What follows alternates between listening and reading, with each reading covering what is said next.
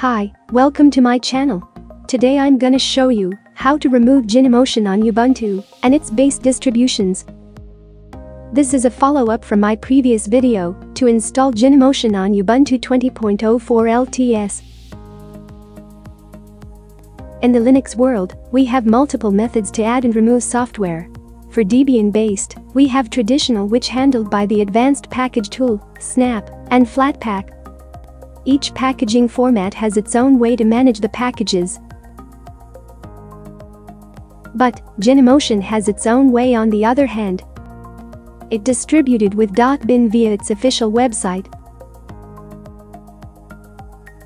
So you cannot uninstall it by typing sudo apt remove from the terminal.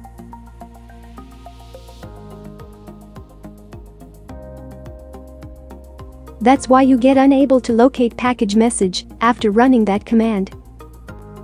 But don't worry, because the developer of this cross-platform Android emulator builds the app with an uninstaller script. Okay, let's start by locating the installer.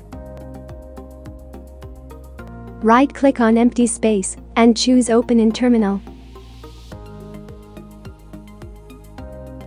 Now run this format to remove the program from your system.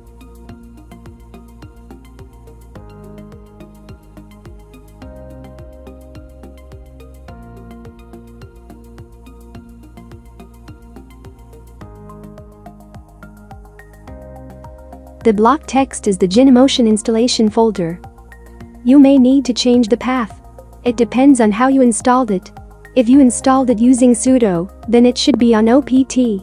Otherwise, it will on Active Directory. So, let's back to the terminal window. Press Y and enter when it asks you to remove temporary cache files and Genymotion logs. The next thing what we gonna do is open the home.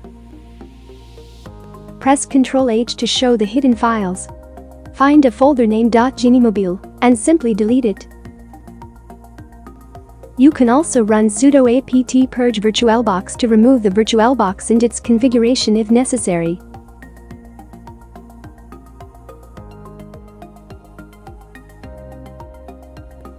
So, that's all I can share to uninstall Genymotion on Ubuntu, Linux Mint, Pop! OS, Elementary, and other Ubuntu-based distributions.